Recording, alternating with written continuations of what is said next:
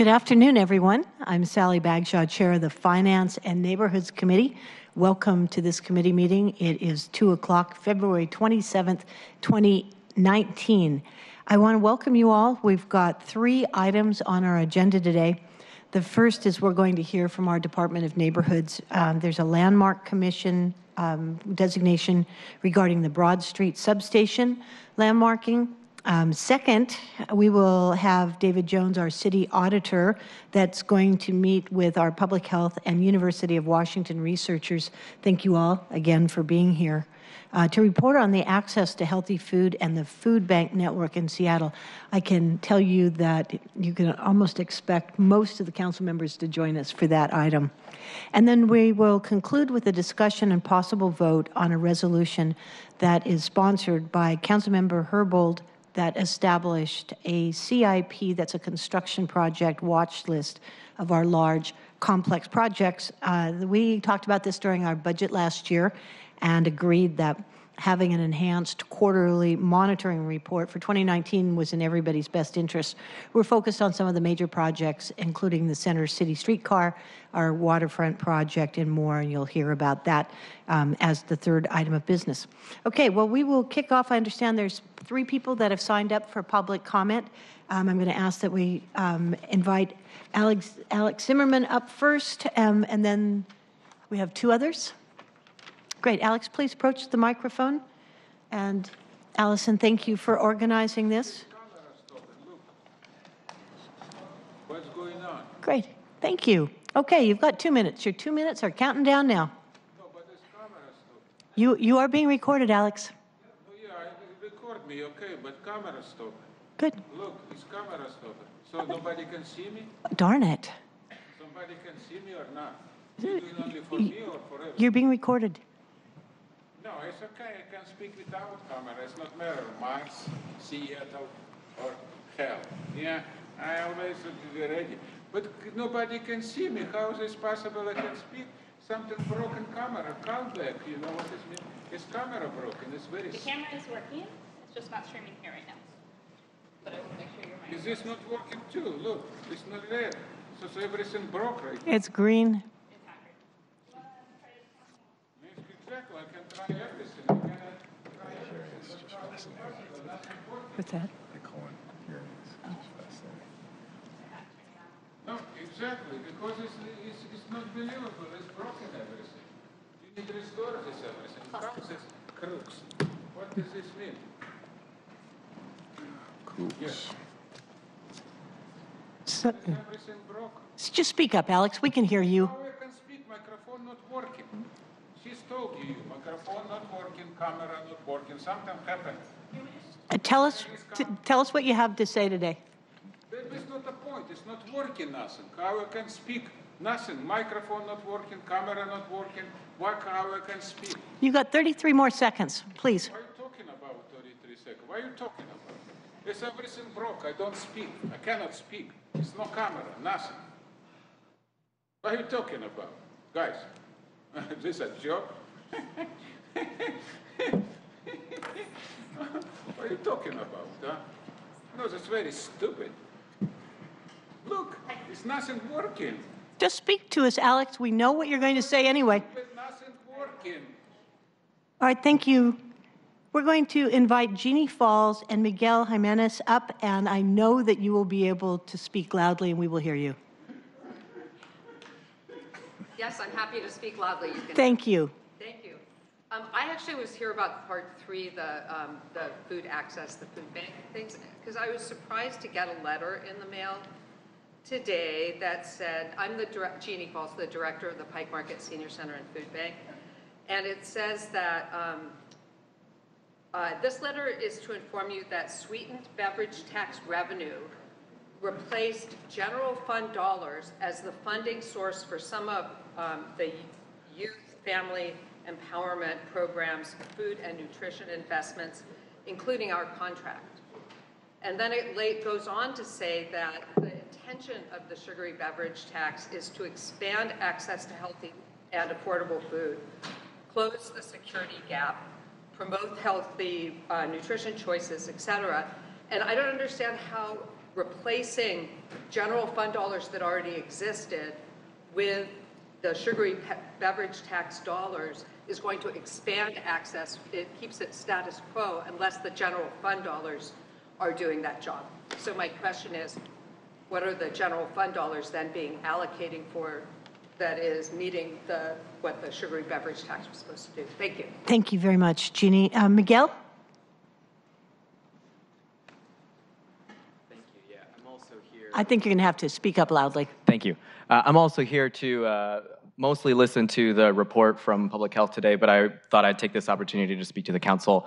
I've been working at the Rainier Valley Food Bank for 4 years, and first and foremost, I wanted to thank Councilmember Wars' office for the leadership they provided over the last year in helping us increase our revenue. I know some of that has come from the sugar beverage tax resources, and that has been a tremendous support to our organization as well as the food banks that have city contracts. So I really appreciate that for your office. Thank you very much. I also wanted to say that, you know, we should call a spade in here. Food banks are a Band-Aid approach to addressing poverty alleviation in our community. So we are really just dealing with the symptom of poverty, and increasing funding simply for food banks is not going to support the communities that we work in moving past this situation. So I hope that the council will continue to listen to the recommendations of the working groups in our community that are advocating for the additional sugar beverage tax resources to go to additional community programs and not simply food banks. And so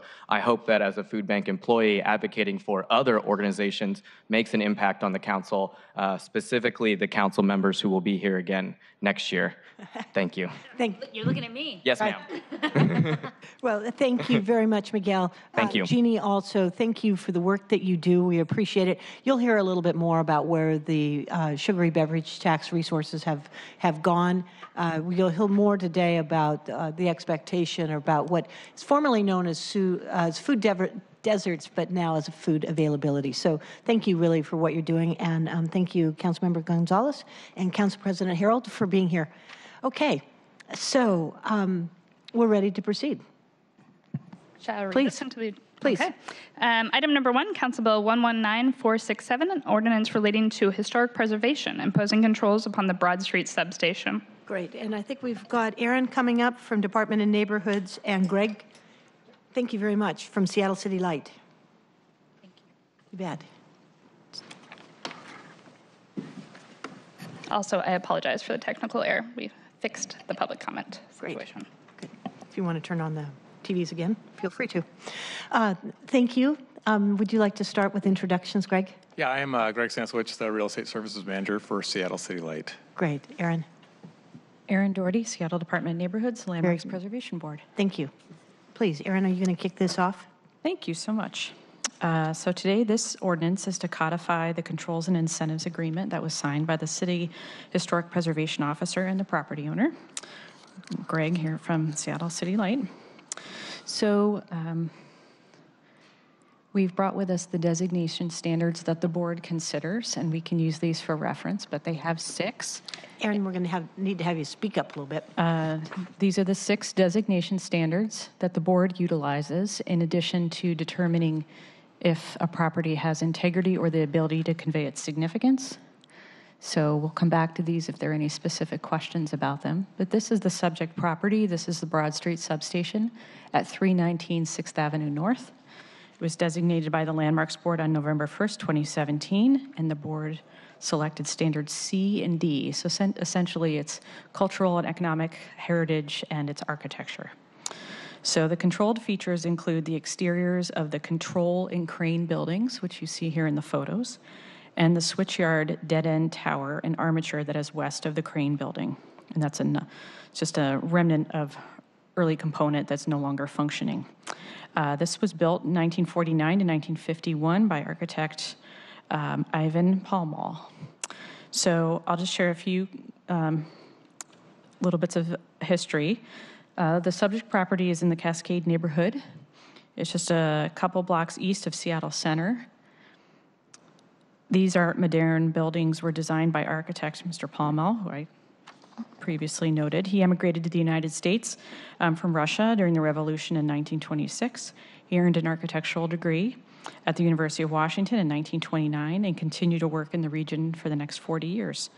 In addition to other projects for Seattle City Light, he designed residential and commercial buildings, and some of his notable projects include the St. Spiridon Orthodox Cathedral and St. Nicholas Russian Orthodox Cathedral that are both Seattle landmarks, and the Art Moderne Renton Fire Station, which is now a history museum. The Broad Street Substation came online during a period of rapid growth for the utility in the early 1950s, following plans that emerged post-World War II. It coincided with the voter-approved proposition that ended private power assets in Seattle and the municipal acquisition of Puget Sound Power and Light's urban franchise. Broad Street was linked to the old North Substation and another new facility in Bothell that were receiving electricity from the Skagit River Dam and the Ross Dam that was currently under construction. So Broad Street is a fully operational facility, and the language of the agreement that was negotiated for the landmark avoids any impacts to Seattle City's Light's ability to generate electricity. Great, thank you. Greg, do you want to add? No, not at this time. Okay, so you're happy you. with this? Yep. We're moving forward? Yep. Council colleagues, do you have any additions or questions on this? Straightforward. I read the interesting history going back in the 50s. Oh, sorry. The interesting history, I didn't realize the rich history back in the 50s when it started and its history, so I thought that was really solid write-up. So Seattle City Light compiled a lot of that themselves, and Rebecca Osa from City Light is in the audience. She's the historic resource specialist. Well done, Rebecca, thank you. And they had a consultant to assist her in producing that, but a lot of the documentation and writing she's responsible for that. Yeah. Thank you. Well, just quickly, it's going to continue to be a functioning substation, and what do we anticipate doing with these landmarks? Oh, this particular landmark will continue in operation as a substation. So the buildings will be continued to use for their use. What about the exteriors? Were you planning anything for them? There are no planned impacts. Okay.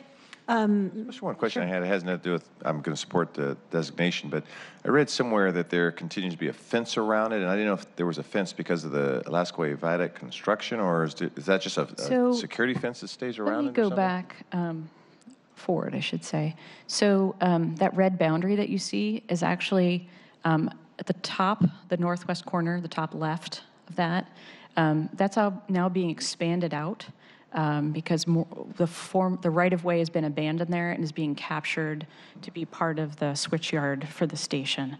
So the whole property, like all the substations, are walled in or fenced for security and or safety reasons because you have generating Correct.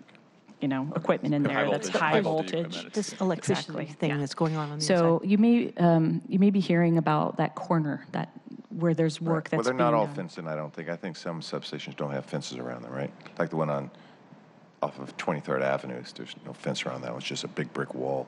Well, if there's They have perimeter structure around them. This one particularly has it for security and continuing operations. Yeah. The reason I brought that up is just, it's really not big. I was more curious because it seemed like there was I envisioned this temporary metal fence around this beautiful structure, and I just thought it seemed a little incongruent with this designation. I was thinking, could we have done something better than that? But it sounds like this fence has been up there for a while. It's a wall, and there's actually a number of art elements that were introduced to the wall over time that were not original, but part of larger improvement projects that came later. But the enclosure that's probably being talked about is how they're going to capture and reconfigure that northwest corner. I see. Yeah. But those walls and that area, other than the one freestanding tower, no part of that area is included in the landmark. Any other questions? Okay, I'd like to move adoption then of ordinance, Council Bill 119467. Second? All those in favor say aye. Aye. None opposed, nobody abstained, so this will go forward to our full council on Monday. Okay, Very thank you good. for your time. Greg, thanks for coming. Thank you very much. Thanks for all your help, for those of you that pulled together the historical information. Okay, next we're going to move on to our report on healthy food availability and the food bank network in Seattle. And welcome all of our good friends, David Jones, Nadine Chan, thanks for being here, Kaylin Bolt, I think Jesse Jones-Smith from UW and Jeff Sims from our Council Central staff. Good. Well, now that I've introduced you all, why don't you just start again, David, and we'll just move down the row. David Jones, City Auditor. Kaylin Bolt, Public Health, Seattle, King County. Nadine Chan, Public Health, Seattle, King County. Jesse Jones-Smith, University of Washington. Jeff Sims, Seattle City Council Central Staff. Very nice. Okay, who's kicking this off? All right, David, please. Very, very quick kickoff, just to give some context for the view in the audience. In June of 2017, the Seattle City Council passed an ordinance referred to as a sweetened beverage tax that authorized the taxing of sugar-sweetened beverages distributed in Seattle. And the ordinance specified that my office, the Office of City Auditor, on behalf of the City of Seattle, should contract with academic researchers who had a track record of conducting rigorous policy evaluations to conduct annual evaluations of the various effects of the sweetened beverage tax. So we decided to contract with Public Health Seattle King County to oversee the evaluation because they had a lot of experience and expertise in doing these kinds of evaluations. Now, the reason why we're here today, as you mentioned, Chair Bagshaw, is that we're going to talk about two topics that were specified in the ordinance that needed to be covered by the evaluations. And they're first, identification and assessment of food deserts in Seattle, and secondly, an assessment of Seattle's food bank network. So given that brief introduction, I'd like to turn it over to Dr. Chan from Public Health Seattle King County to kick off the presentation. Great. Thank you. It's good to be here again. Thank you for having us. So last month in January, when we were here with the committee, we shared a report on the impact of the tax on the prices of beverages. And in the fall, we plan to come back and present on the impact of the tax on sugary beverage consumption. So today's focus is a report on access to healthy foods. We'll start with the idea of food deserts and how it fits within the broader issue of access to healthy food, and then we'll present some maps that talk about where are some areas we could prioritize. Secondly, then we will then move to a study of our Seattle stores, because we know that's not just about being able to get to a market, it also is about how much does the food cost, and also whether healthy food is available. And then finally, we'll talk about who in Seattle is experiencing food insecurity, and then talk about how our food bank network is responding to and meeting that need.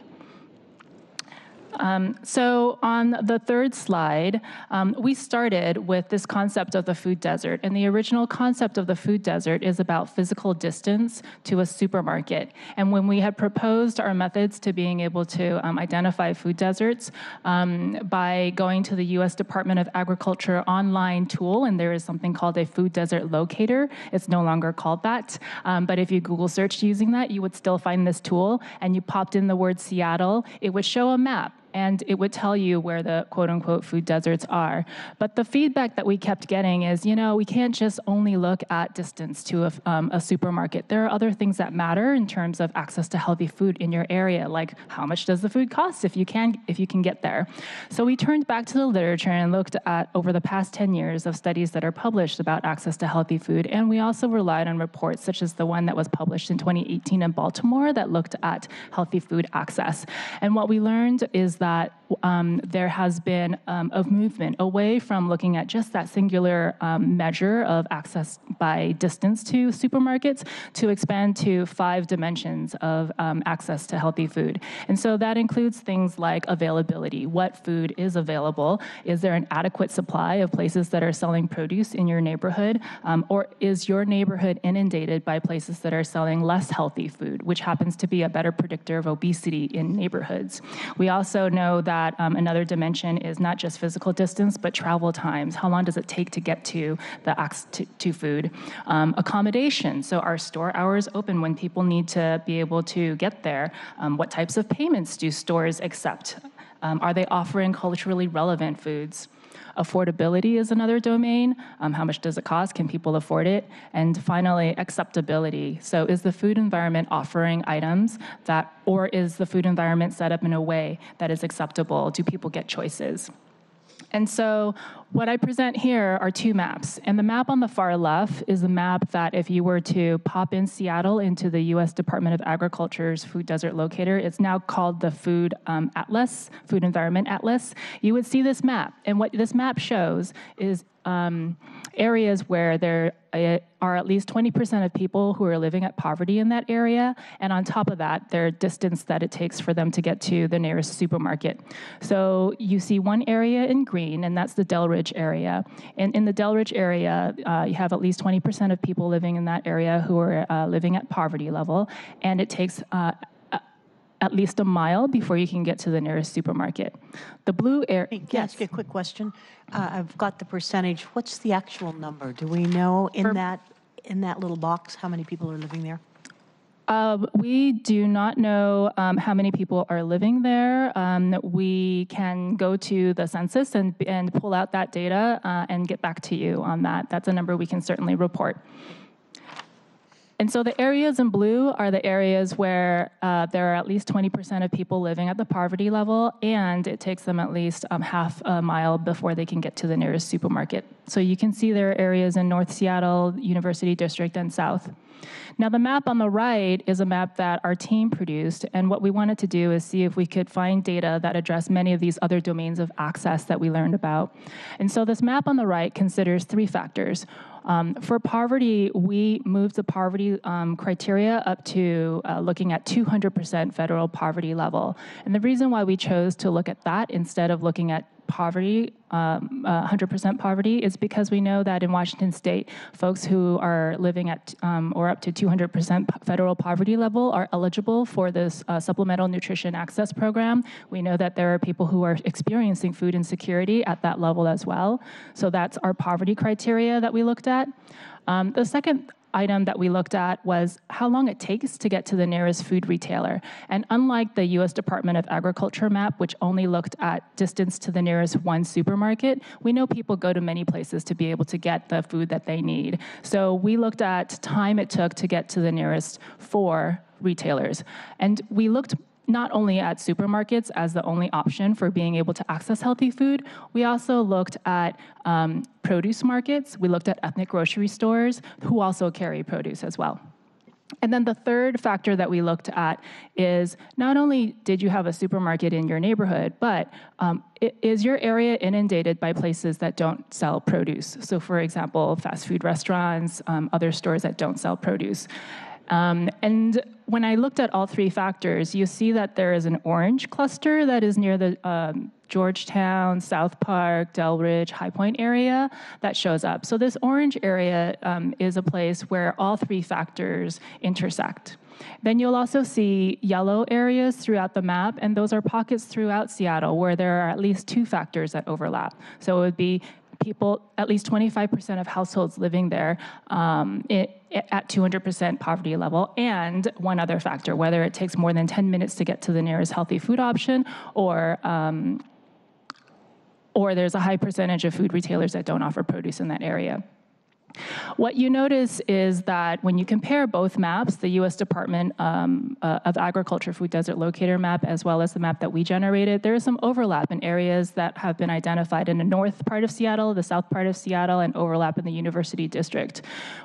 What we also realize is that the other areas that are in Seattle that are showing up on the right-hand map that are yellow indicate that people who are lower income there may also experience challenges in terms of access to healthy food, even if the rest of the neighbors in their area are wealthy.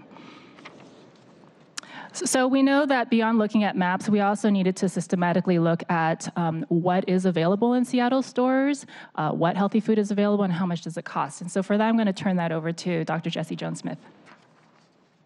Okay, great. So in this section, we were able to not only use the pre-existing data about the presence of food stores and the type of food stores that are in areas throughout Seattle that we use to create those maps, but we were able to leverage the work that we're doing in the evaluation of the sweetened beverage tax, where we're already visiting a large sample of stores in the city of Seattle to sort of cost efficiently look inside of stores and see what is the price and the availability of healthy food in a sample of stores in Seattle.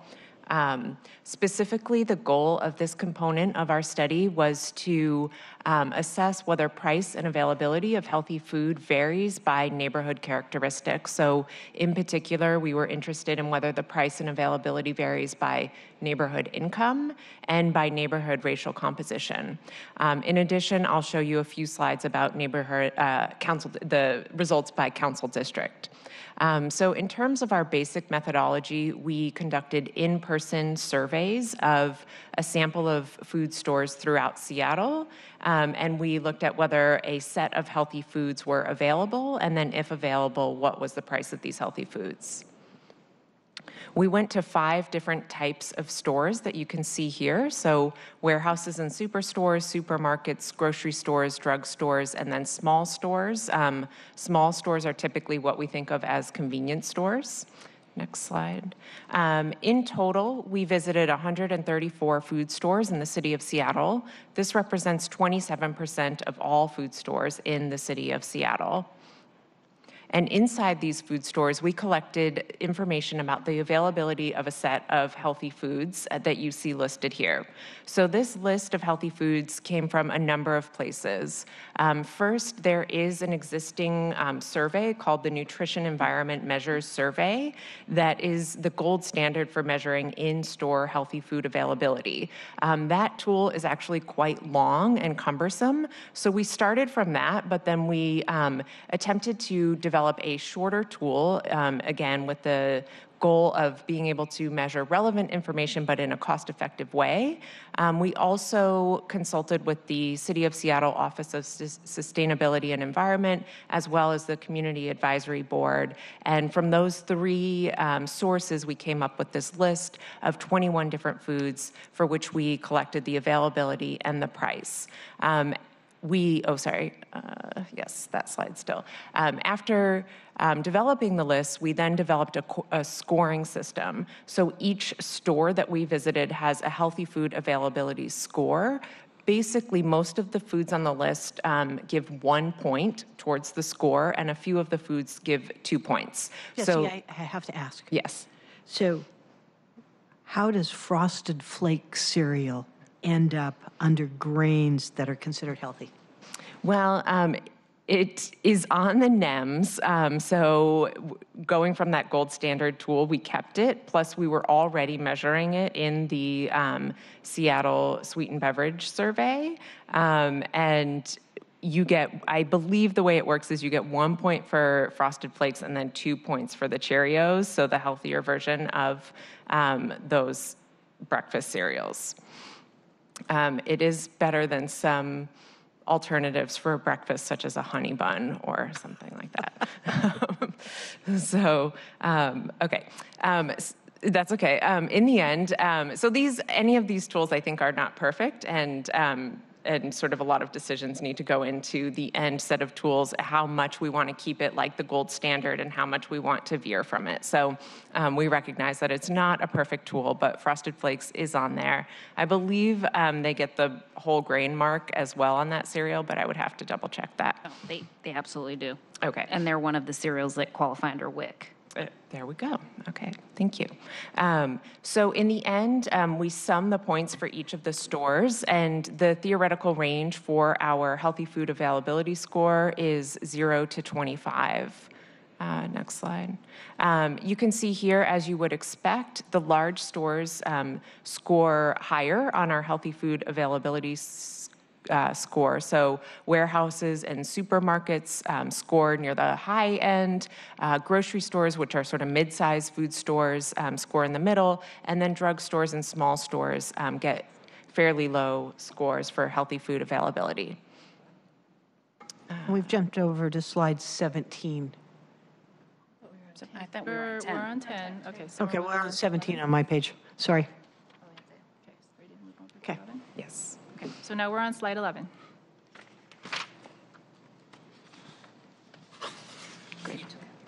I did, because I wanted to, my notes. Okay. Everybody caught up to slide 11? Mm-hmm. Yes. All right. So here we have the results by neighborhood income. So what we did to determine neighborhood income was we found the median income level for each of the census tracts in the city of Seattle, and then we divided the census tracts into thirds so that we have the lowest third of neighborhood median income, the middle third, and the highest third of income. And what you are looking at here is the average healthy food availability score by neighborhood income. And what you can see is that neighborhoods with the highest income have a healthy food availability score of 12.8 points, and this is roughly 4 points higher than stores in neighborhoods with the lowest income. So the stores in neighborhoods with the lowest income have an average score of 5.8 points. To translate this into something meaningful, this is approximately 4 more healthy foods on average in a store in a high-income neighborhood as compared to a store in a low-income neighborhood. Next slide, please.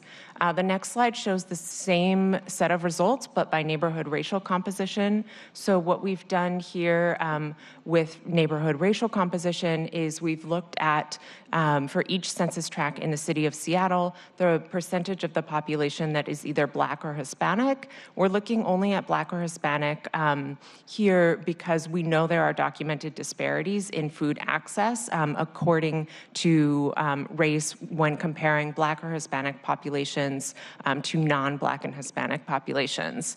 So that was the rationale behind this choice. Here you can see a similar result. Well, first let me back up and say that, again, we divided the city into 3 groups. So neighborhoods with the lowest percentage of the population who are Black or Hispanic, neighborhoods in the middle third of the population that is Black or Hispanic, and then neighborhoods in the highest third of population being Black or Hispanic. And again, we see a disparity here where neighborhoods that have the highest percentage of residents who are Black and Hispanic have a lower healthy food availability score compared to neighborhoods with the lowest percentage of the population who are Black or Hispanic. The difference here is slightly less than what we saw for income. So here we're looking at approximately 3 more healthy foods in an average store in neighborhoods with a lower percentage of Black and Hispanic population compared to neighborhoods with a higher percentage of Black and Hispanic population. Here are the results by council district. We're on slide 13. What stands out here is that council district number 2 and district 5 have a lower healthy food availability compared to the other council districts.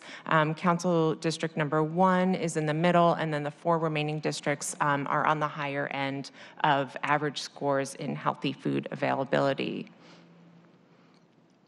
This slide summarizes the main results when we look at price. So we're moving into the price results.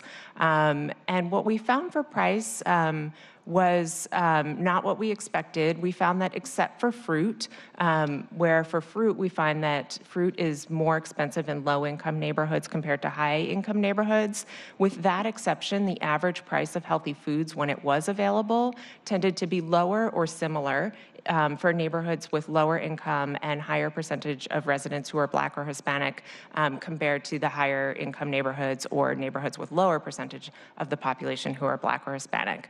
Most of these differences are not likely to reach statistical significance, although at the mean level they are lower for lower income and residents with higher proportion of Black and Hispanic residents. Jesse, I know we talked about this. This slide really surprised me.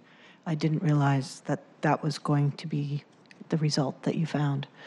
Like you mentioned, with fruit being a little bit higher in cost, but to have most of the foods being close to the same as in higher income neighborhoods. Yeah, it was not what we expected either. I think there are a few considerations. One, we measured just the presence and the price of food, so we did not measure the quality of foods in different neighborhoods. Also, this is if the food is available, we're finding it at a lower price. We have to sort of take that in combination with the fact that it's going to be available less often in lower income neighborhoods if we think back to the availability scores.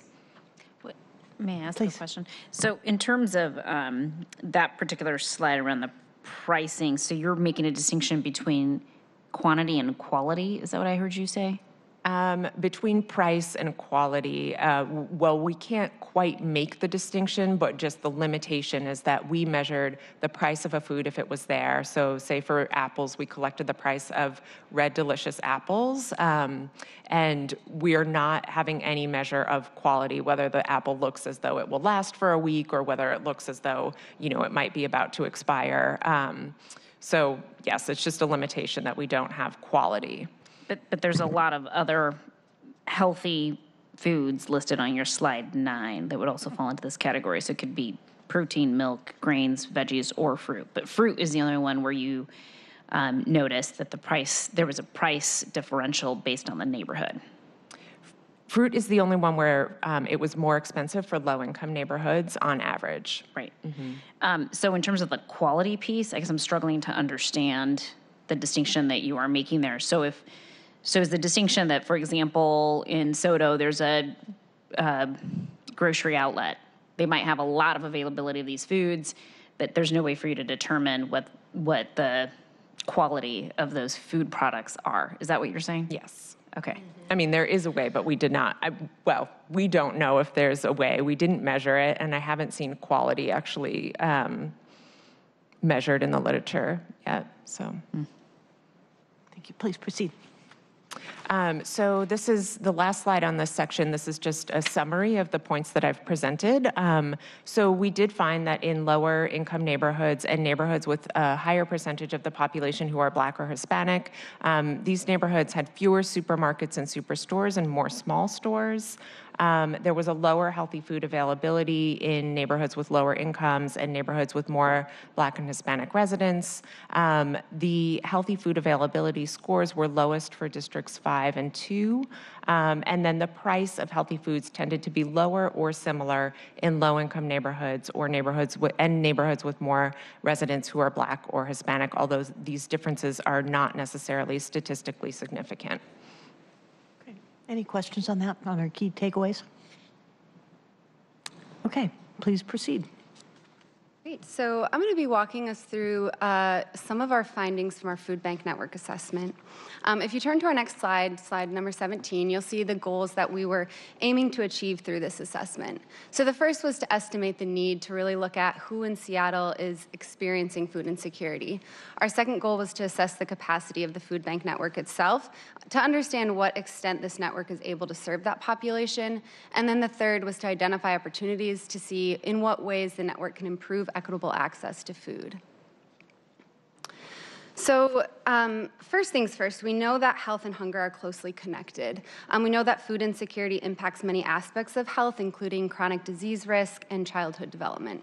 So it's really important to us to, when we were estimating this need, not only to know the number of people who are experiencing food insecurity, but also to understand which groups are really rising to the top and experiencing the higher burden of food insecurity. To do this, we looked at 5 different data sources that were already in existence, and across these data sources, we saw some consistent patterns that started to emerge. Even though the estimates varied depending on the source, some groups were coming back to us as commonly reporting food insecurity. And those 6 groups... I think we've got a question here. Yeah. I'm sorry I wasn't here when you introduced yourself, so I'm not sure who you are. I'm Kaylin Bolt. I work at Public Health, Seattle, King County. I apologize for being late.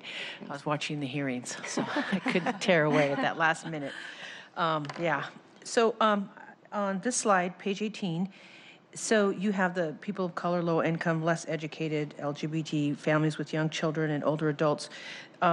This isn't in the order of the people in need. This is just for illustrative purposes. Right. Okay. Are you going to show us? I went through your PowerPoint, but is there a way to, are we going to list? I didn't want to read your whole 100-page report, but thank you. Right. But is there a way, just so if we can cut to the chase, if you were to number these, would you be able to do that?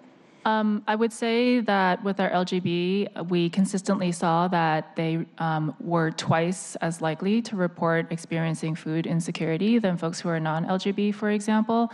And I think that the families with children, about 50%, and it was, plus or minus 10%, depending on which data source you were looking at, also experienced food insecurity quite high.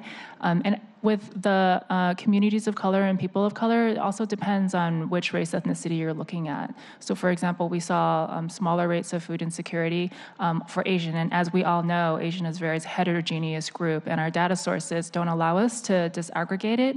But what we were able to do, when Kaylin talks more about the food bank network, she was able to do focus groups with specific non-English language clients, and she can talk about findings there. The report, I can send you the specific pages that show what the figures and data are so that you don't have to hunt through the report to be able to see what those estimates of food security look like. I just wanted to have that discussion because I know what I know in District 5 anecdotally and working with, I was going to say Dr. Kelly Brown. I was getting her mixed up with Dr. Warren Brown. Because they keep statistics in order to compete for RFP and for money, and they just opened the second food bank at Bitter Lake. So I just wanted to know, just if you, when you worked with these, because I know they keep statistics, so what I think, and if I'm wrong, I'm sure someone from North Helpline will tell me, that we have seen an increase in older adults and families with young children. That's the biggest uptick. Yeah, Kaylin will be able to share with you the groups that we're seeing that food banks are reporting. They're seeing the rise in visits from which groups, from which demographic, different demographic groups. Are we able, Madam Chair, I'm going to ask you this, are we able to correlate when we passed the sugar tax in June of 2017, how or whether or not that has put a dent in some of these stats in addressing food insecurity? I'm going to turn the question back to you.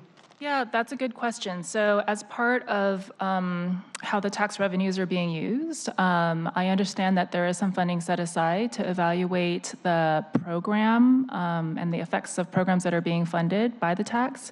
I have not yet heard what that process or who will be doing that. Okay, so I'm just going to make one plug and then I'll stop. And we've had this talk, Madam Chair. I don't believe that she's going to stop. I don't believe that for 1 minute. But she can do one plug now. And I don't want to say I told you so about budget, but I'm going to let that go. This is my concern, and I'll continue to do this when we drafted and did the sugar tax, is I think the bulk of the money should go to food insecurity. Nothing against people wanting to do studies on obesity, but I think we got it. That's why we passed the tax. That my number one goal is to continue to fight that food banks are a line item in the tax and they have a revenue stream to provide food to our elders and to our children and to our immigrant communities and people who are English as a second language and all the other issues. That is going to be my number one issue. Nothing against the advisory committee. But I think, and the voters, I think, agree that we passed this tax so we could address those issues. So children don't go to school hungry so they can learn, so our elders have food that we can provide. And we have, I think we have 39 food banks, and 30 of them are funded by this city. And of those 39, there are 30, but 30 of them are enhanced centers. So as we know, you'll get that in your slide, do more than just hand out food. And I'll wait till we get to that slide. But I think that's real key, and that's something I'm not going to let up on. So thank you. Thank you, and that's a good segue. Councilmember Gonzalez. Thank you. So I just want to follow up on that line of thinking because while I believe in the concept of food banks, and myself and my family had to rely on food banks in Central Washington when we were growing up, I also am not sure that it is completely fair or accurate to say that food banks will always have and provide healthy foods. And I don't know if this report evaluated the quality of healthy foods available at food banks. Because while I agree that food banks provide access to food, it's not always necessarily the highest quality or the healthiest available food. I mean, I'll speak for myself, but in the 80s, I definitely remember that yellow block of something that was passed off as cheese, right? And so that's not a healthy food. Yes, it's food, but it isn't healthy. And so I think for me, the underlying component of the sugary beverage tax was not only to address food insecurity, it was also to address the chronic diseases related to eating unhealthy and sort of that generational poverty of not being able to break those cycles that resulted in ongoing food insecurity, but also in diabetes and heart disease, et cetera, because of the types of food that we had access to. And I don't want to absolve food banks of their responsibility of also making sure that they are staying committed to providing the healthiest foods available to the people that we're asking them to serve and that they're committed to serving. Yeah, this is also a really good segue for Kaylin to be able to report. And she did hear from food banks themselves that they were interested in being able to provide quality, healthy food, and that there are some constraints based on how much they have to work with and the increase in people that they're seeing coming through the doors. Mm-hmm. Yeah, I mean, I'll say on that note, too, that we definitely explored that at the very beginning as to whether or not we could measure the quality of food that food banks are providing. We even spoke briefly with Jessie and some of her colleagues of what it would look like to do an audit going in and really identifying healthy versus non-healthy, and it was just outside the scope of this specific assessment. But I will say that from the conversations we had with those staff members and people working at food banks, this is definitely a priority of theirs and something that they're really struggling to make thoughtful decisions on, especially when you are relying heavily on donations and trying to decide what donations to accept and which to refuse, essentially. So before I move on to the next slide, I just want to highlight a few specific findings when we looked at income more specifically. So you can't really talk about root causes to hunger without talking about income and poverty.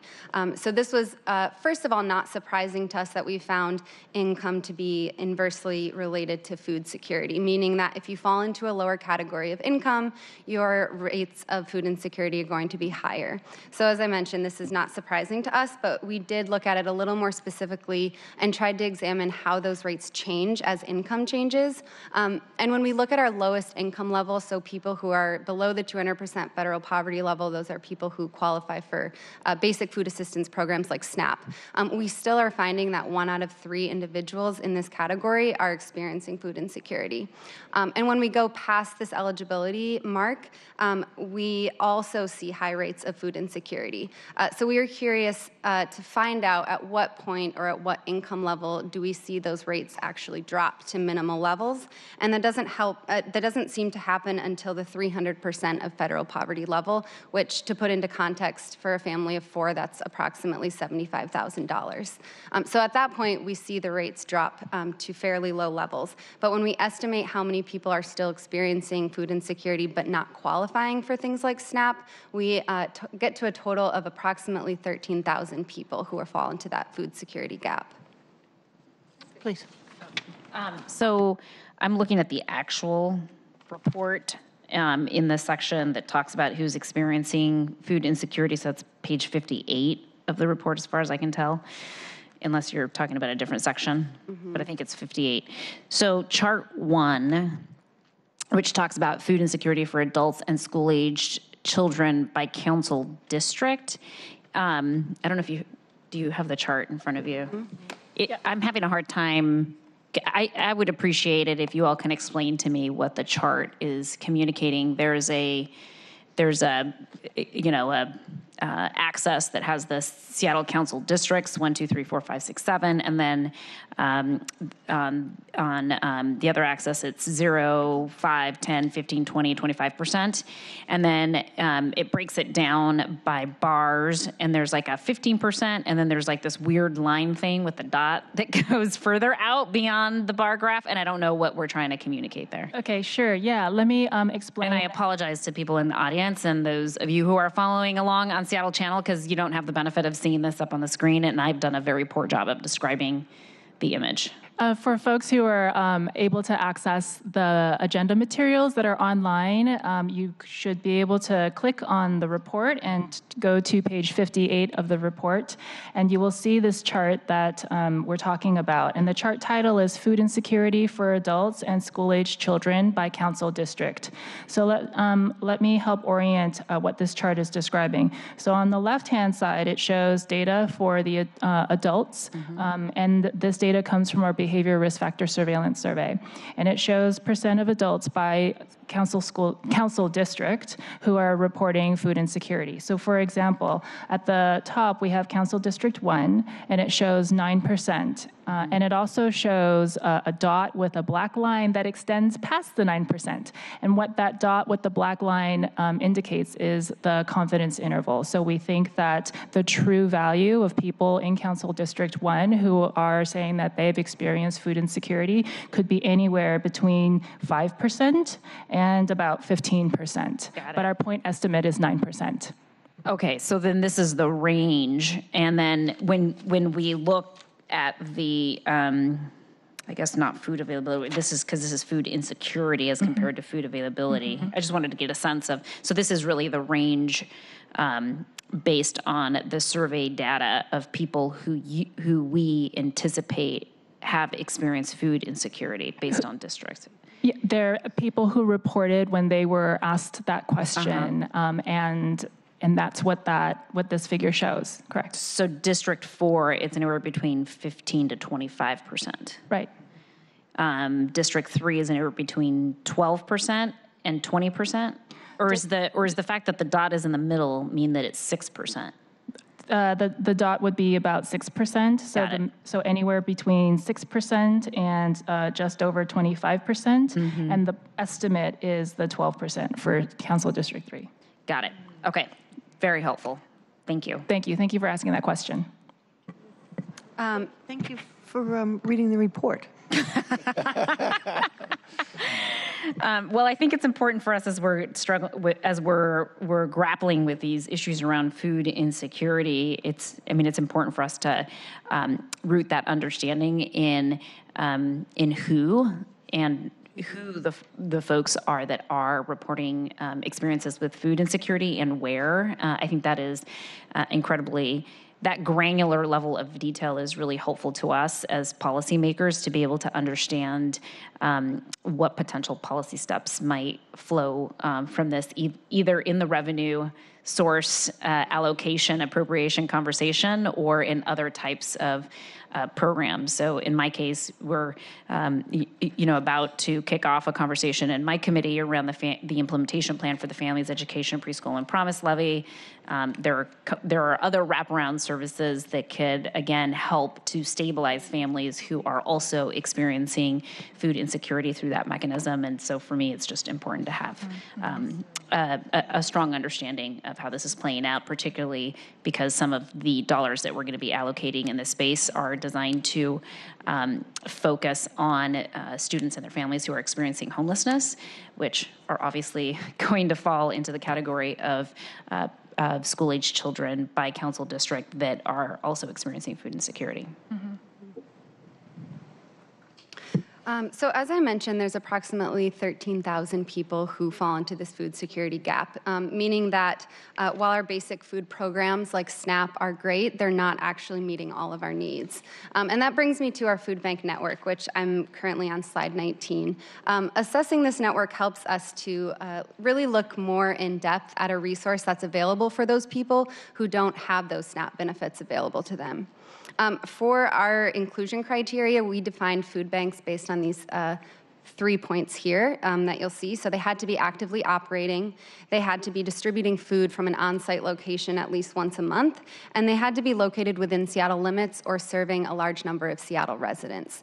That brought us to 30 food banks, which you'll see on that map to the right. They are also color-coded. Those that are red are those that do not currently receive city funding, and those that are in purple are those that are currently funded by the city. Just for the sake of economic context in each area, they're overlaid onto a map that you'll see in blue is shaded in some areas more blue than others, and that's just the percentage of residents in that census tract that are living below 200% of the federal poverty level. So for the purposes of this assessment, we focused on a mixed methods approach, meaning we collected quantitative and qualitative data. The results that I'll present are a reflection of these three components. So we conducted an electronic survey reaching 25 out of those 30 food banks. We also did discussions with clients who are utilizing the food banks, and that brought us to 7 groups altogether, 4 of which were facilitated in non-English languages and 3 that were in English.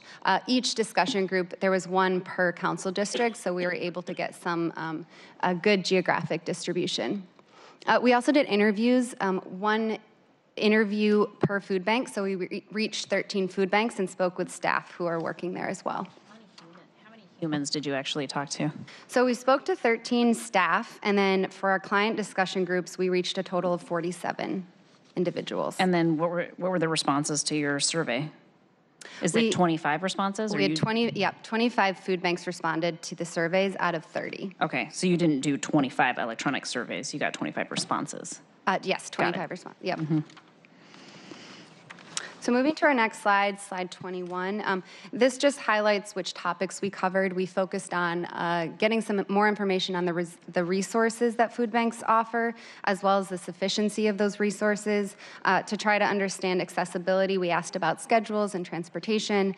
And then lastly, we looked at the impact that food banks are having in the community.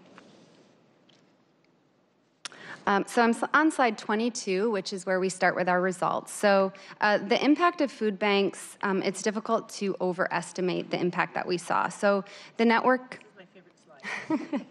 the network provides a critical food safety net. I want to point out that that's what I told you. Yeah. Was going to zero in on.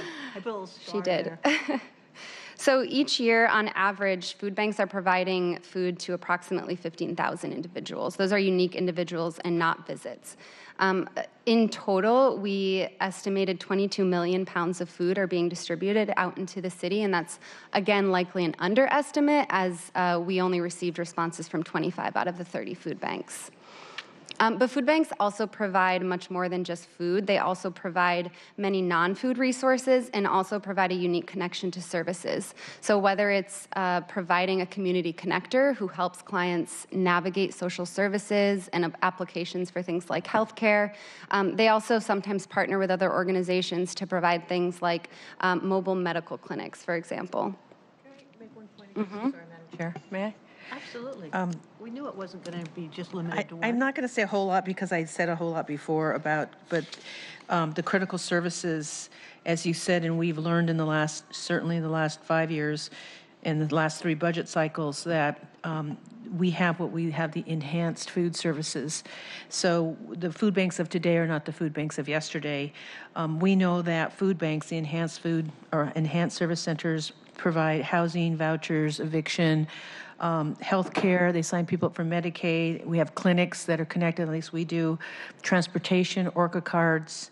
And I'm going to get back to a sense of community in a minute and why that's really important. But the non-food items are so critical as well, because we provide diapers and feminine products, dog and cat food, baby formula, and I don't think the public knows that. I think they think people are just coming in for a bag of food.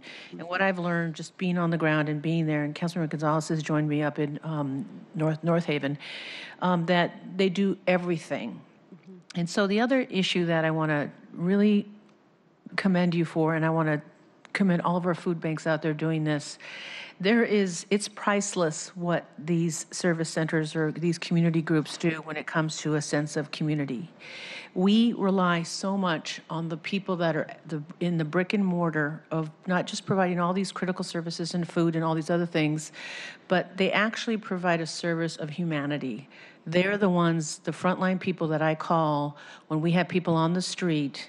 I can call Kelly Brown and say, and I won't say their names, are camped out in front of grocery outlet. And she can say, I've known so-and-so for 4 years. I think we can get him indoors or her indoors.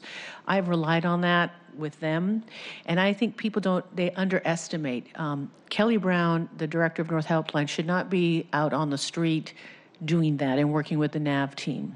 But because they have a lack of services, so that if we gave them more money, they would free up their staff so they actually have more, because we have a couple navigators there as well. And I guess my point is, they're more than just ambassadors. They're like community health workers. That these people know them. We feed them. We see them. It takes us 2, 3, 4 visits to connect with some of these people to get them into services. And so there's a level of trust that I don't think you can put a price tag on. And I don't think sometimes the community recognizes that we actually rely on them for just that touch of humanity, that they know them to help them get them and meet them where they're at.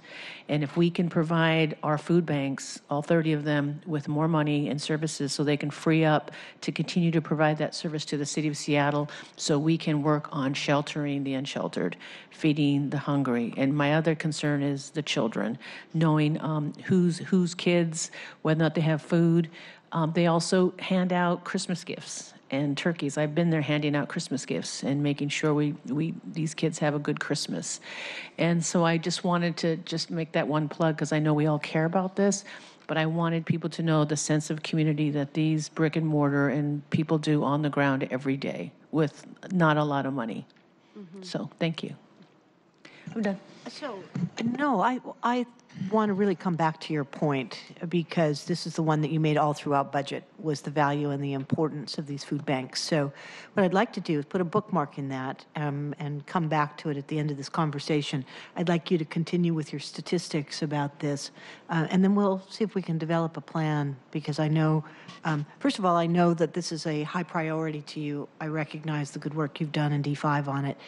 So I'd like to suggest let's move forward here, but then come back and see what we can do for making sure that this community connection that you've highlighted is something we can properly fund going forward. Please. Yeah, and so for when we were looking at impact, there were a lot of things that were pretty easily measurable, as I already mentioned, the number of individuals that are being served or the pounds of food that are going out. But there's a lot that we weren't necessarily looking for that we found, and things that aren't necessarily measurable.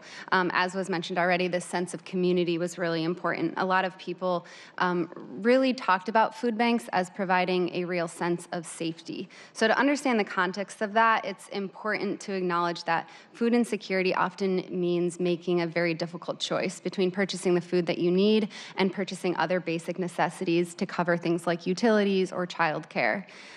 What we heard from people through their personal stories about their experiences at the food bank is that having this option both frees up very limited income to cover those other needed expenses, but it also provides a sense of security when financial emergencies happen. We heard about things like divorce, unexpected unemployment, housing loss, and medical emergencies, which required a sudden need for income, and being able to rely on a food bank meant that people had assurance that they would have access to food. So despite all this wonderful impact that food banks have, there is a huge demand on them. And we found that the network is seeing a rise in need, and this is particularly seen amongst specific groups. So food banks saw a rise in the number of older adults, the number of homeless, and then the number of those who are traveling further north and further south of the city to reach their food bank.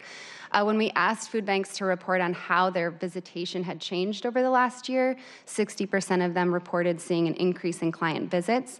And as you'll see in this quote, many of them attributed this to rising costs of healthcare and costs of rent in the city, aging population, and then also more people experiencing homelessness.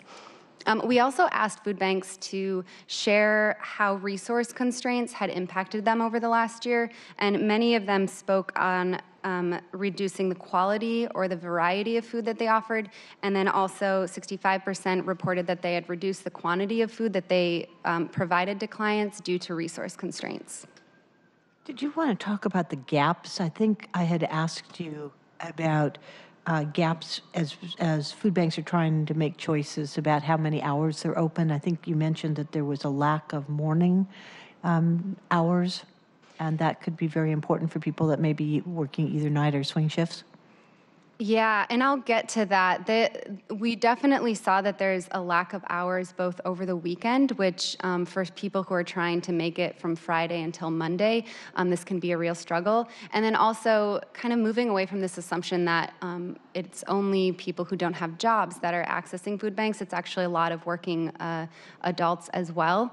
And so people who have the standard work schedule, a 9 to 5, Monday through Friday, found it very difficult to access food banks due to the hours that they're open. So moving to the next slide, slide 24, when we looked at food banks' ability to meet this demand, we found that they are lacking a lot of necessary resources to keep up. Specifically, those were staffing, vehicles, food, funding, and then also the space to operate. 84% of food banks reported some kind of funding difficulty over the previous year, most commonly finding predictable and long-term funding sources, and then also funding sources that would cover operational expenses and not just food. On average, food banks operate with 3 full-time staff, and over a quarter of them reported not having any full-time staff at all, meaning that they are relying primarily on part-time staff and volunteers. So we had the opportunity to sit down, as I mentioned, with 47 individuals who go to food banks and utilize their services. And through that, we were able to get a sense of what their priorities are when they come to the food bank. First and foremost, above all, and in every single group that we talked to, we heard a lot about wanting a dignified experience. So for many, it was difficult to come to this decision of seeking out assistance in such a public way. And so the importance of feeling respected and having a dignified experience throughout that was really important.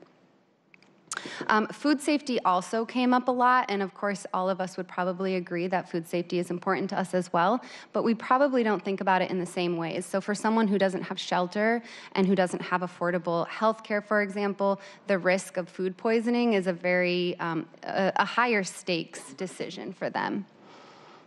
Quality of food also came up. Clients want to see more proteins, more fresh fruits and vegetables. And then for those who don't have access to a kitchen for cooking, the importance of no-cook bags where they can easily access and utilize and consume the food was also critical. And then lastly, convenient access, which was brought up earlier. The importance of weekend and evening hours is something that food bank clients really emphasized. And as this quote here says from a client in Council District 3, they said, "It's useful if food banks are open on Friday because then I know that at least from Friday to Tuesday or Wednesday, I will have food." Most places aren't open on the weekends, so from Friday on, I am trying to ensure that I can make it at least through the weekend, if not a little longer. So it's a great segue to our next slide, 26, which focuses on our results of a gap analysis. And I just want to emphasize from the beginning that this is just one element of access, so we certainly weren't able to capture all aspects. It's just one dimension. But by looking at on-site distribution hours, we are able to see some gaps both by time of day and also day of the week. So we found minimal hours available for clients to access food banks over the weekend and then also during the evenings from 5 to 8. There's a special lack of morning access in districts 4, 5, and 6, a lack of afternoon access in districts 1 and 5, and then minimal evening access in districts 1, 2, 3, 5, and 7. We also looked at these hours of distribution proportional to need, which I'll explain a little bit more on the next slide. But from that analysis, we found districts 5 and 4 to have the fewest hours compared to the need. I'd like to just point out something that I did mention to Councilmember Juarez, that District 5 shows up in every one of those. Lack of morning access, lack of afternoon access, lack of evening access, and District 5 is included in having the fewest hours. And I'm underscoring this because with great appreciation and love, you brought this up during budget.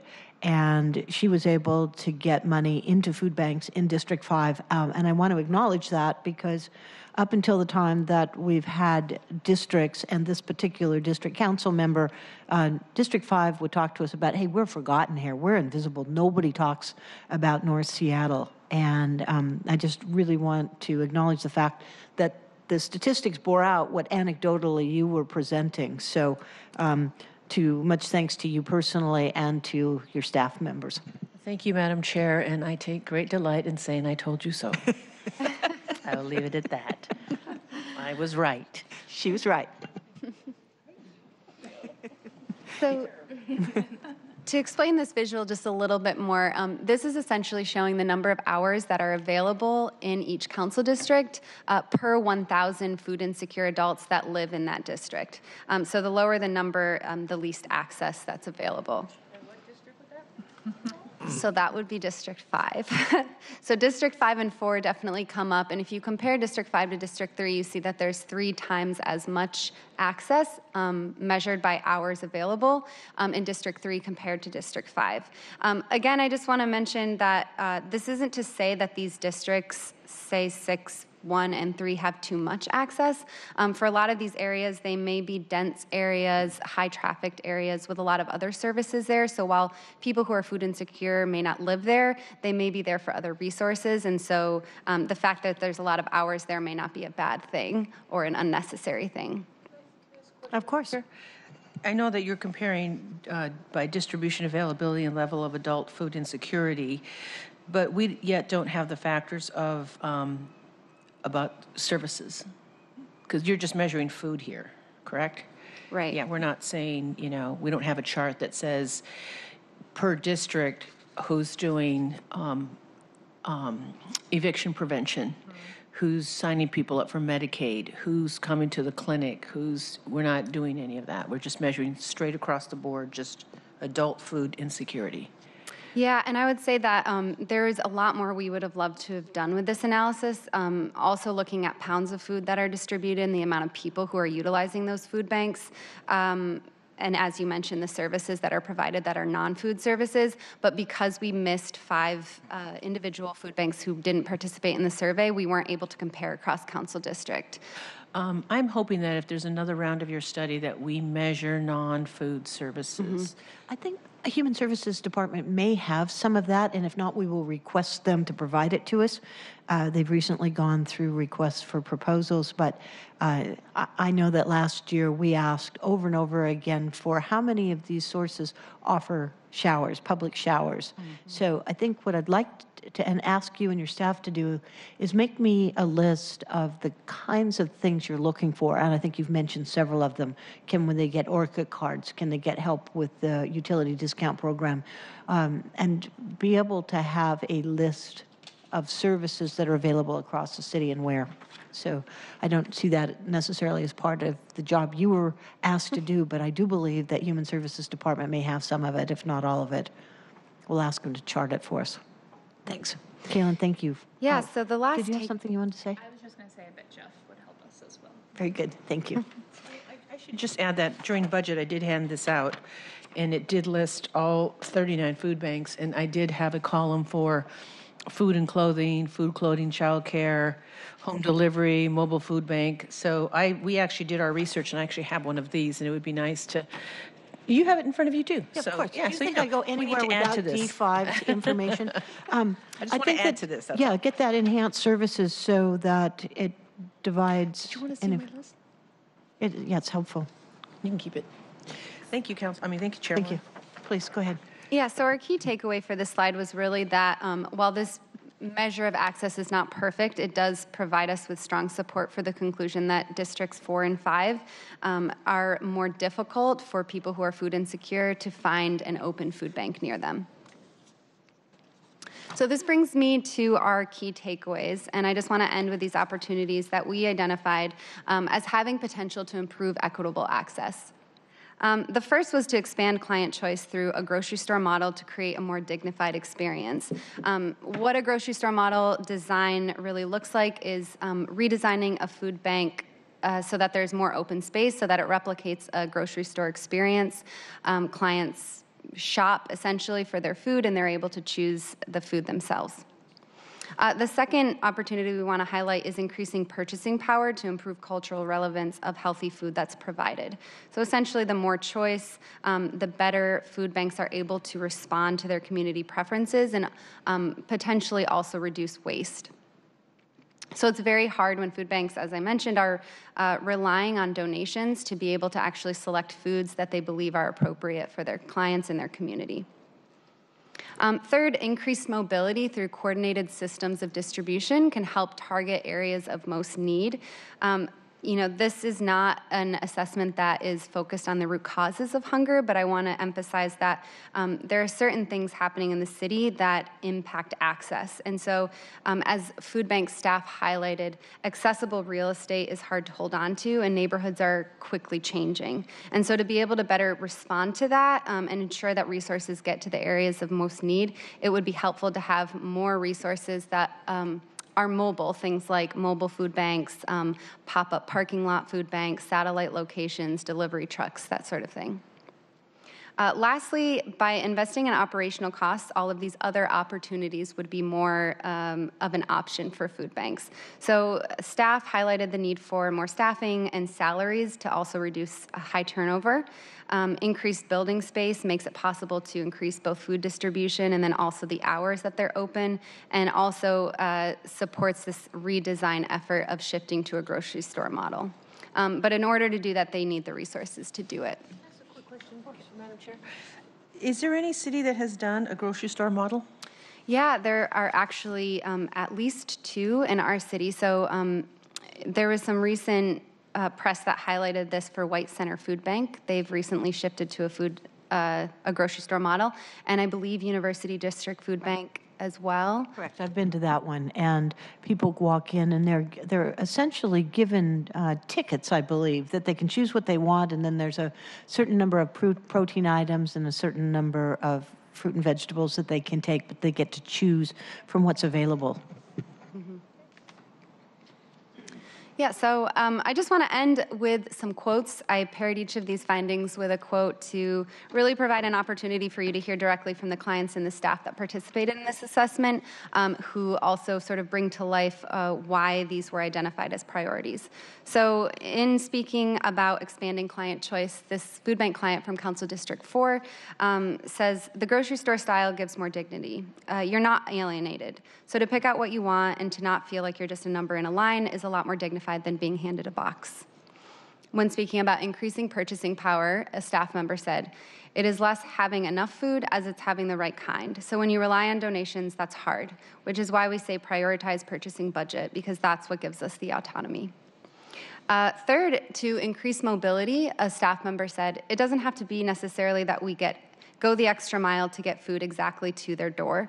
Maybe it's just getting it someplace that's more convenient for them. Maybe it's a mobile food bank, in a parking lot, or getting food to their place of worship or community center. And then lastly, when we're talking about operational costs, this staff member said, we are open 8 hours a week to serve 1,000 visitors, which makes it difficult to replenish food. Expanding hours would improve access, but would require more staffing and potentially more food. Our home delivery program has had a wait list for years, but we just don't have the capacity. So with that, I just want to say thank you for your time, and if there are any questions, we'd love to take them. Our next step for these results is to share these with our Community Advisory Board. Great. Thank you. Well, as I mentioned to you last week, I'm really grateful for this thorough work, but the presentation style and the easy to read PowerPoint here will be very helpful for lots of folks. On a couple of the takeaways that I think it'll be useful for us to be thinking about is, one, the point you raised earlier, Councilmember Juarez, about with these food banks, what other services are available that people can access, and then increasing this mobility. I know that there was interest particularly around Magnuson Park last year. There's not a grocery store anywhere within walking distance for many of the low-income housing units that are there, but could we bring food to them? Could we see what we could do to help enhance the quality that's available? So I hope that, and Jeff, since you've been tapped with this on Council Central staff, between now and September, when we start thinking about budget, I'd really like us to have a plan and what we can do that'll make a big difference. But again, thank you for that. Any other questions? We've lost Council President Harrell.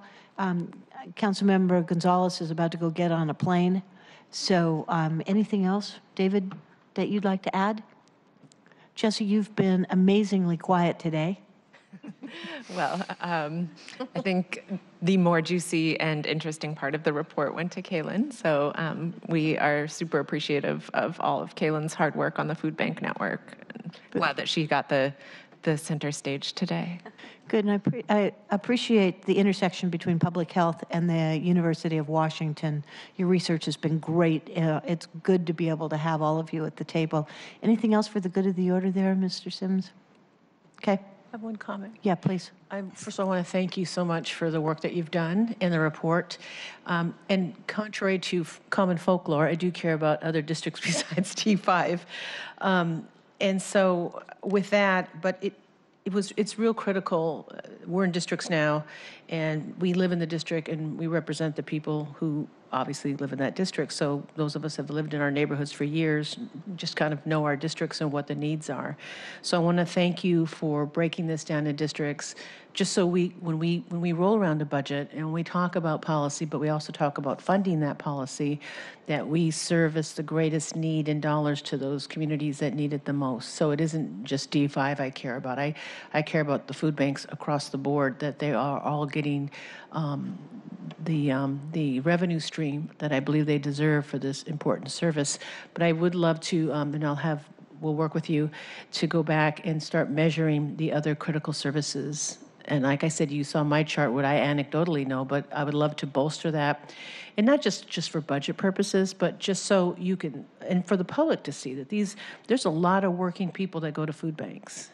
And you're right, that the experience, it needs to be dignified. It's difficult, particularly with certain communities that don't eat meat or don't eat milk or milk products. We try to meet those needs, and you're right. Our food banks rely on donations, and we've gotten to where sometimes we hand out gift cards. We work really closely, and what really hurt our district is when Sam's Club closed down and Albertsons closed down. I don't think people realize the impact that does. Getting back to Magnuson Park, my main concern there is don't we have 4 low-income unit or buildings? Yeah, I think solid ground is has there. 4, Mm-hmm. and we're It's anticipating hundreds of more. units. And so their main store is the 7-Eleven on Sandpoint. Right. And so I'm beyond just, having a truck show up with food.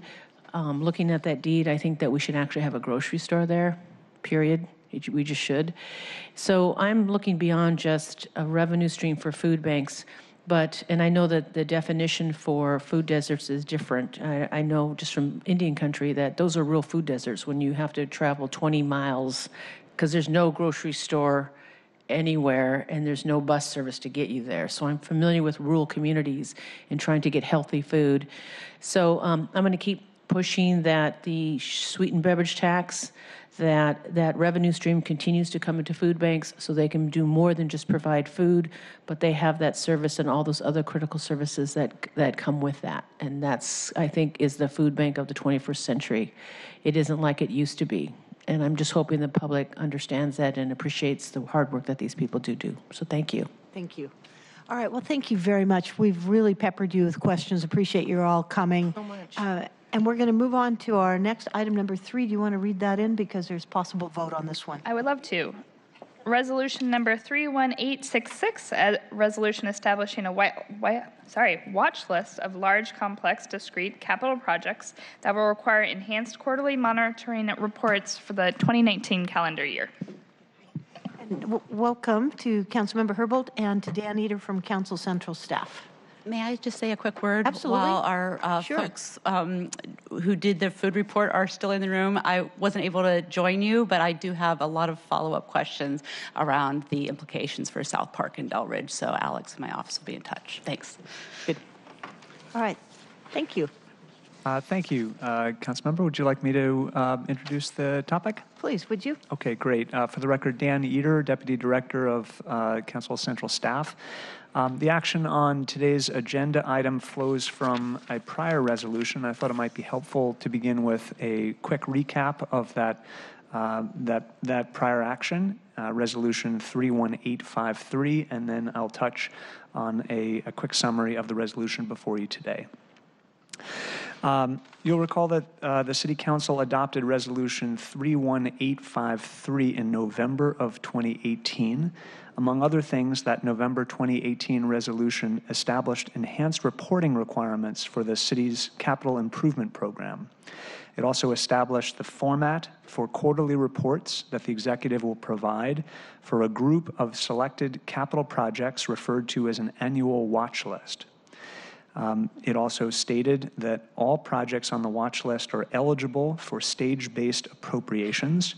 And the last thing I will highlight for you is that the prior action articulated the council's intent to adopt by resolution the selected projects for a final watch list each year. And that leads to the item on today's committee agenda. As anticipated in the 2018 resolution, Resolution 31866 on today's agenda does several things. First and foremost, it establishes the 2019 watch list by identifying in Section 1 of the resolution the projects for which the executive will provide enhanced quarterly reports for 2019. Secondly, it invites the mayor to add any other projects that she may wish to add throughout the year to this 2019 watch list. That's in Section 2. And finally, in Section 3, the resolution memorializes the council's ability to impose stage-based appropriations on any project or projects in the 2019 watch list in the event that the council decides to do so, either because of information provided in the enhanced quarterly reports or for any other reason.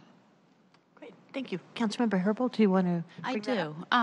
Could you speak a little bit, Dan, to the guidance I think our earlier resolution provided for the type of projects that make for good watch list projects? Yes.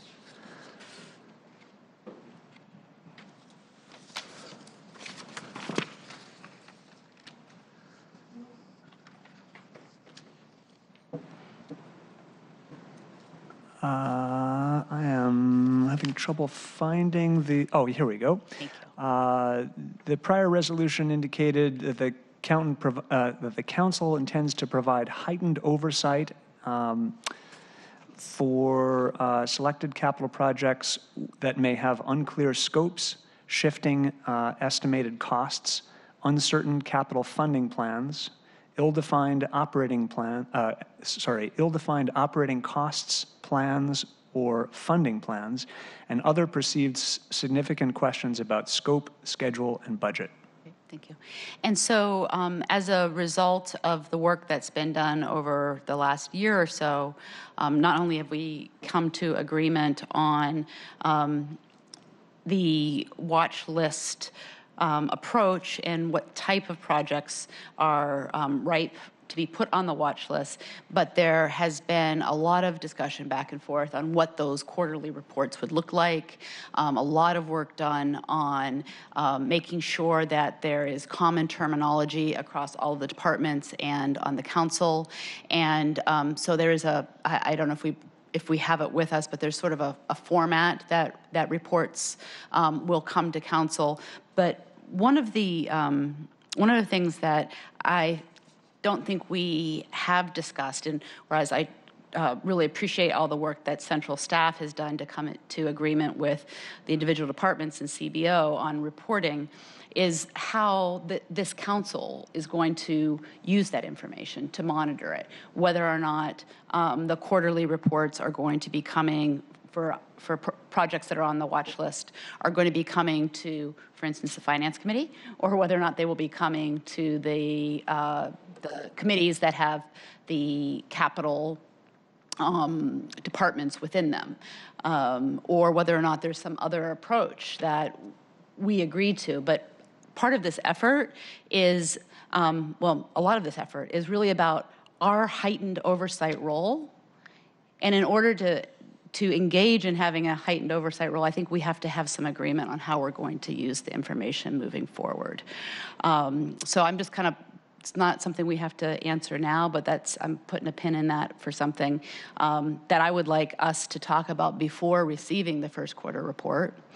The other sort of unanswered question is, in drafting the resolution, I tried to put the executive on the hook for making recommendations about gated projects, and so those theoretically would be projects that are on the on the watch list, but that we want to take an extra level of accountability over and make sure that our appropriation authority is used only when certain thresholds are met as part of the watch process. So we're currently doing that for one project, that's the Delridge Multimodal Corridor, and they have been coming and reporting to the Transportation Committee on meeting certain threshold requirements, and then the committee and the council acts to release the next stage of money. And so the response from the executive, understandably, was, well, no, this exercise is about how you want to have sort of oversight of our projects. We're not going to make recommendations to you of what projects you should hold up while we're doing that review. And so another piece of this, I believe, is going to be us council members talking amongst themselves to figure out what projects we also want to do stage gating on, because I think it's a best practice in capital project oversight. It's a practice that Councilmember Johnson has mentioned numerous times that Sound Transit uses, and so that again is an item that I'm really excited to talk to my colleagues about how to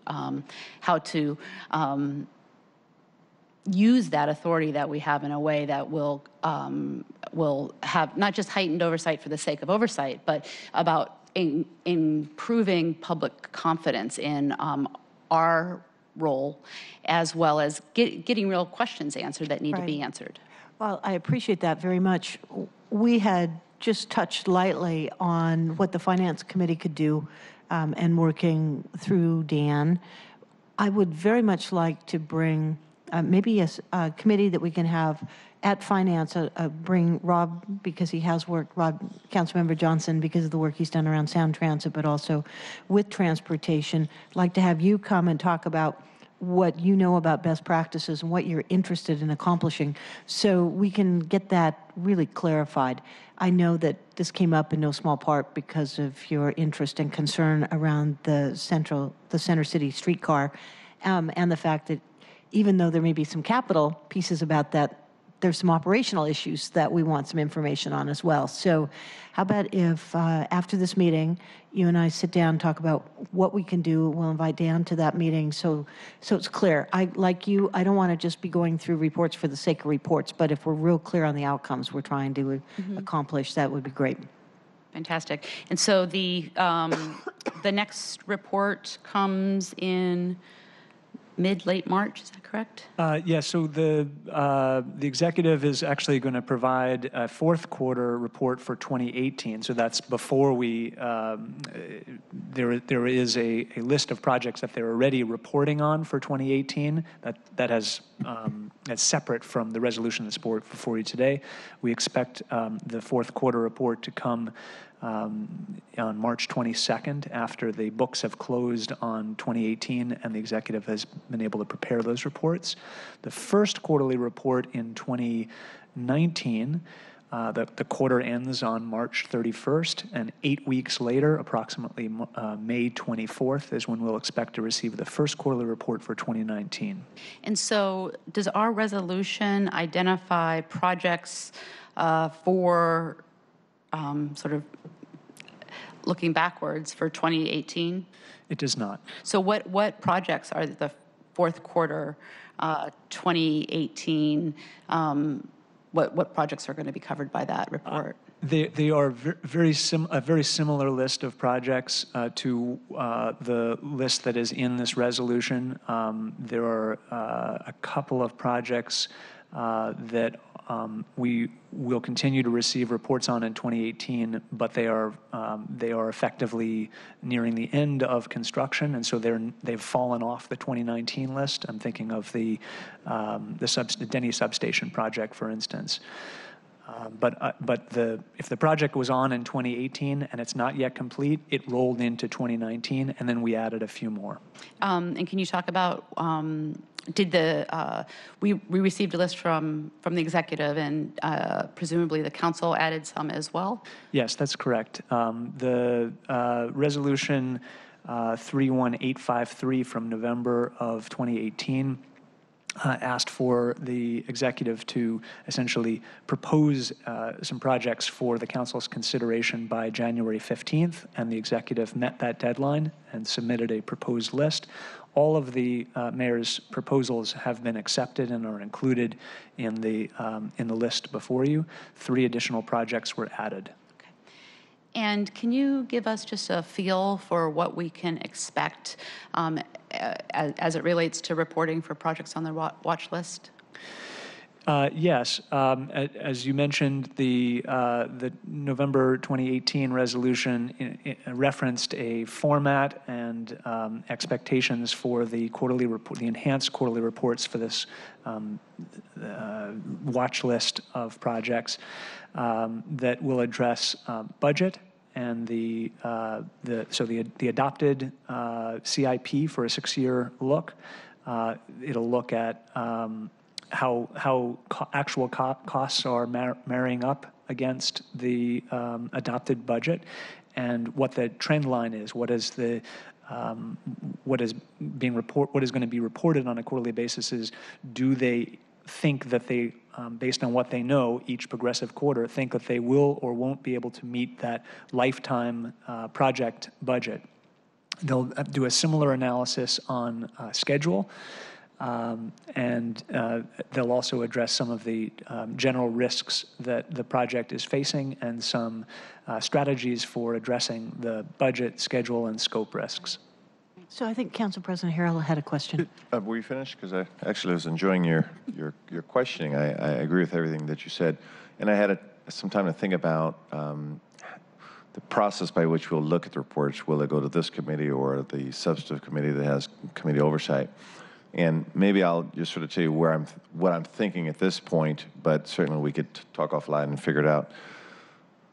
That because one of the things I'd be interested in seeing pursuant to the resolution, quite candidly, is the percentage of potential overruns, looking at the lifespan of the project, and a constant threshold, whether it's 5% or 25% or 30% amongst all of the different departments, whether it's SDOT or Seattle City Light, particularly with SPU and City Light, where it could affect rates, just sort of a standard format. And so I think I lean toward more of a centralized approach, having it on this committee so we could develop common criteria, common formatting, but with the insistence that central staff, of course, make sure that the person with committee responsibilities at the table and informed all the way. The other part of my concern to support that argument is that when sometimes a committee chair is close to the subject matter and they are a strong advocate, perhaps the project, it's sometimes nice to have other opinions on that, because now you're putting on your fiscal